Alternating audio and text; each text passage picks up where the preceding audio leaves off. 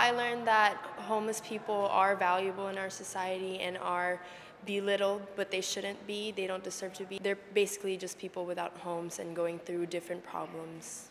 This was just a lunch for us to get a chance to thank all of our community partners for serving as co-educators of our student during the Service Fort Worth spring break trip, focusing on homelessness in Tarrant County. It has been a very pleasant experience to hear their dedication, to hear their compassion for this population, and they know how important Directions Home has been for the city. Since we began Directions Home, our 10-year plan to address homelessness in Fort Worth, we have reduced homelessness by 30%.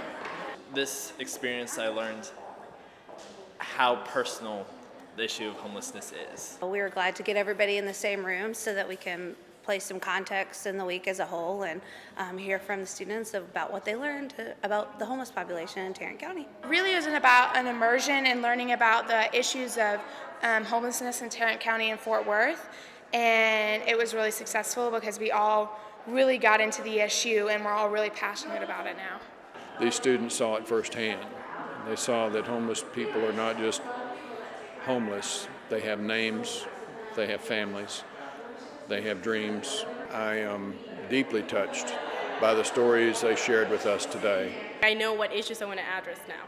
Like I know I want to help in homelessness, not only in Fort Worth, but nationwide, and maybe internationally.